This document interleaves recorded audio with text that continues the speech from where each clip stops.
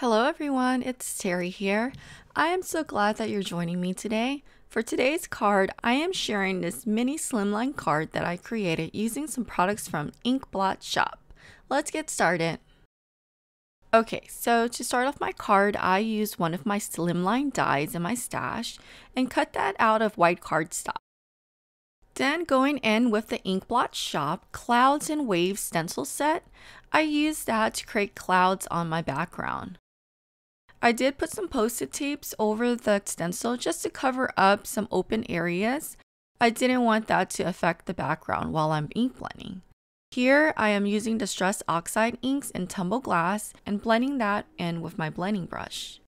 So what I'm doing here is I'm starting off from the top of the cardstock and I'm using my blending brush to brush on the ink onto the cardstock. What I like to do is shift the stencil from side to side to give the clouds a little more variation. Okay, so now that the background has been blended, I'm going in with another stencil called Giant Rainbow, and I'm using the clouds on the stencil. I wanted a larger cloud, so the ones that were on the Cloud and Wave stencil were a little smaller than what I needed for my card panel. So here I'm going in with my stencil, and I only needed the clouds, so I went in and put post-it tape over the areas that I don't need, and taped down the stencil to my surface. So what I'm doing here is I want to add some dimension onto my card panel. So I'm going in with some glitter glitz from Gina K Designs and applying that using a palette knife, making sure that I'm filling all of the areas of the stencil. If I was to do this again, I would recommend starting off from the bottom of the cardstock. Since I did this from the top, I had to wait a good 10 to 15 minutes for it to dry before I can continue to apply it on the rest of the card front. So if you're going to replicate this design, I would recommend starting off with the bottom of the cardstock and working your way up to the top. And a tip here, if you're using any type of gel with your stencil, you want to make sure that you rinse off your stencil and palette knife right away. Otherwise, it's going to ruin all of your materials. So while I let my card panel dry, I went in and stamped some images from the Wingin' It stamp set onto white cardstock.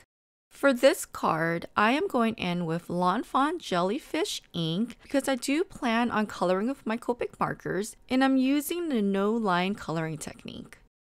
Okay, so now I'm going in and coloring with my Copic markers. As always, I'll go ahead and add some music here. And if you're not into coloring, I'll go ahead and post up the time above so that you can skip the coloring process. Okay, so I'll see you guys in a little bit.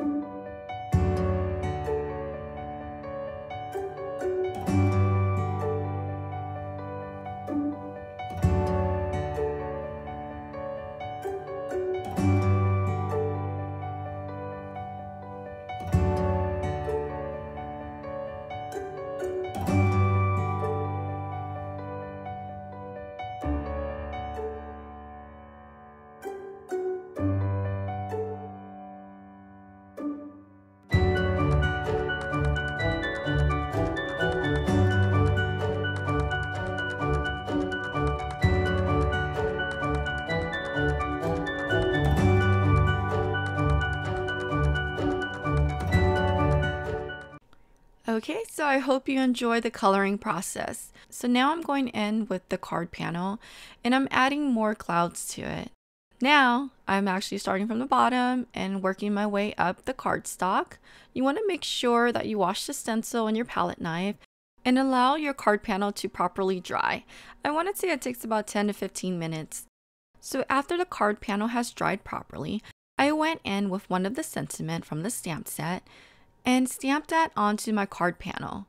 I am using Versamark ink, which is a nice sticky ink because I do plan on heat embossing this with gold embossing powder.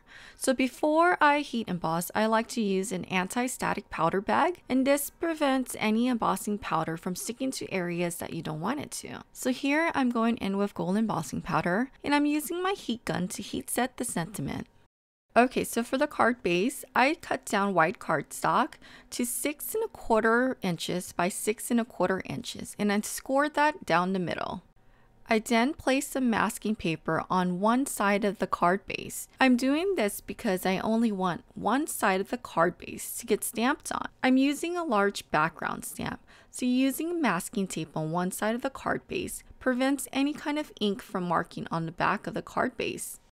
The background stamp that I am using today is also from Blot Shop, and it's called Slim Stripes Background.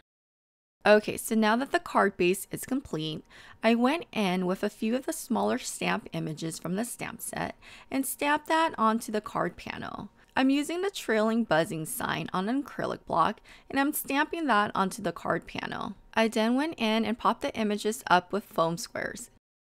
Okay, to assemble the card, I cut down some black cardstock, a little bit larger than my card front, and I used foam tape to adhere that together. I then used liquid adhesive and adhered that onto the card base. And for a little added interest, I glued down 3 heart embellishment onto the card panel. And there you have it. The card is now complete. I hope you enjoy this tutorial, and please don't forget to thumbs up, comment, and subscribe. Until next time, I hope you have a great day. Bye-bye.